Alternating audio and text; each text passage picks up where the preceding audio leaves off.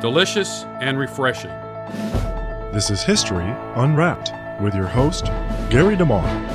Mention the name of Dr. John Pemberton, the majority of people will give a blank stare.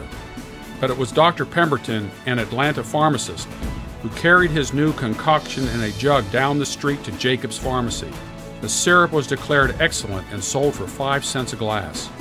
Carbonated water was added to the new syrup, producing a drink that was delicious and refreshing, a theme that continues to this day.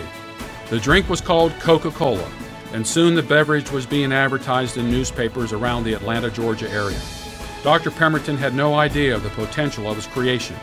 He sold his business, not realizing that his tasty beverage would become the most recognized product in the world. American Vision brings to you History Unwrapped. If you enjoyed this free episode of the show, check out the History Unwrapped Volume 1 DVD. You will find it at AmericanVision.com. That's AmericanVision.com.